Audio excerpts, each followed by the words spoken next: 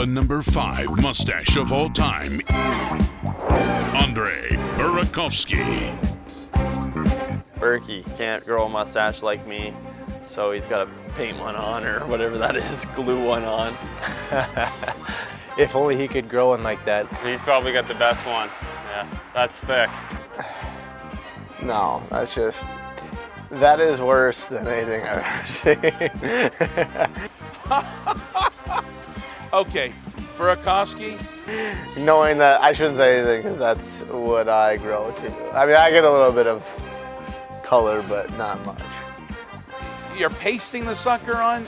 Don't get into the competition if you can't grow one yet. Berkey's still working on his first couple facial hairs in general, so the mustache might take a while.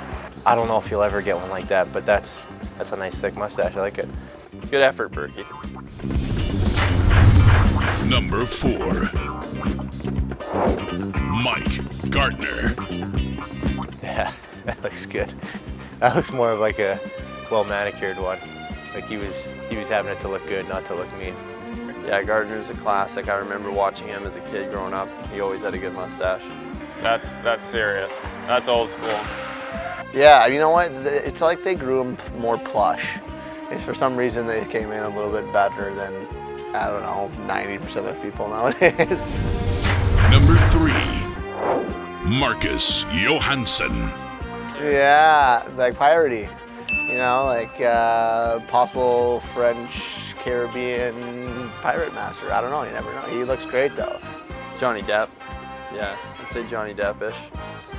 Yeah, he's got a good look. That's a natural growth. It's a nice look, that Johnny Depp. You got Marcus Johansson, and he's wearing that beard sort of all the time, but it is a little piratey, you know? I mean, it's like he's got his stick coming out of his shirt, and it's like, "Arr, me hearties, take a look at the beard." Number 2, Carl Olsner. Can't beat Carl. Like, look at his mustache. It's that one's probably one of my favorites. I think Alsey looks more like he's from, the sticks a little bit, from, lumberjack or cowboy, something like that. I mean, the handlebars to me, if I could grow something like that, would be my number one choice. That's kind of the greatest picture I've ever seen. Yeah, you can't really compare mustaches for Carl Olsner with anyone else, not on the team. Olsner's crossbred with a Yeti.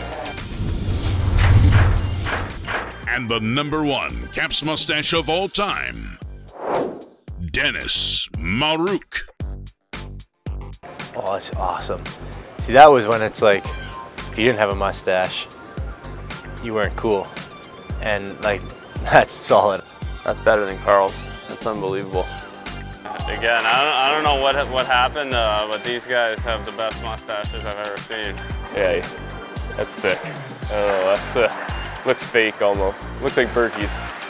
Oh, no, that's like, I mean, Carl's is good, but that is next level. That's a game changer.